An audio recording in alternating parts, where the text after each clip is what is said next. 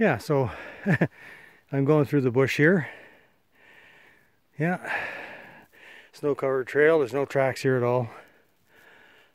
Just breaking trail, as it were.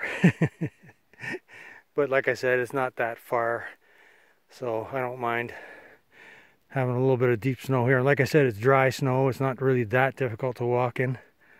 I'm glad, like I said, I'm glad I wore my snow pants today.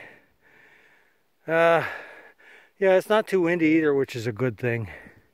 Even at -7, if it was windy, it would be cold. But then again, I'm in the bush, you know, and that if there is any wind, it cuts a lot of the wind down. But I'm sure when I get out to Little Quirk, I'm going to feel some wind. Anyways, I don't think anybody's out there today. There's nobody came in on this trail today, so let's go and see what we can see.